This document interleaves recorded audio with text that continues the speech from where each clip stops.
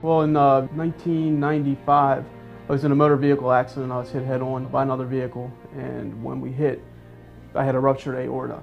So they repaired that. In the process, they had to do bypass surgery. So they bypassed into my left leg because my right leg was injured severely. And when they did, I threw a bunch of blood clots out. And what happened was the clots got into the muscle tissue, and they pulled the big clots out, but the muscle tissue, they couldn't get them out. So basically, they open your leg up and try to let it air out and heal naturally. And they let that happen for about 4 or 5 days, and it just wouldn't heal. It actually went in steps. First, they amputated my toes. Then they went basically all the way up, and then today I'm all the way, I'm up to above the knee. Russ was in the hospital and rehab for 6 months.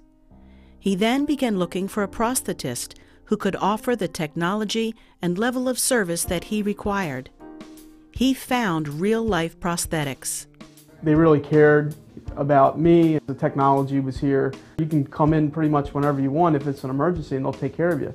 Russ feels at home with the entire team at Real Life Prosthetics, especially Jonas Seberg. He's real particular about, how it fits, and he knows that I'm real particular about that.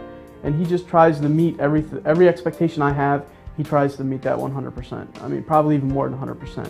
If I'm not satisfied with it, he's not satisfied with it. I know all the guys in the back, and they're pretty involved with everything that I do.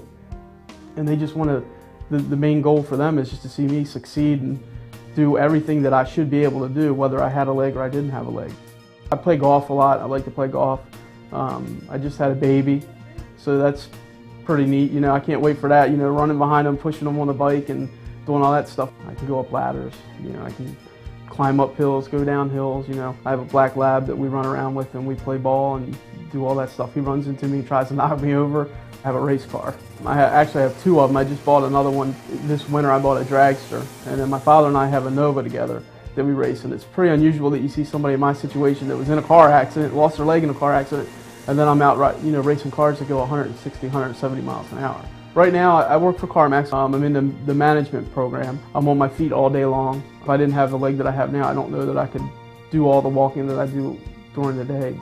As far as limitations go, whatever I limit myself to is pretty much what my limitations are. The leg doesn't limit me to anything.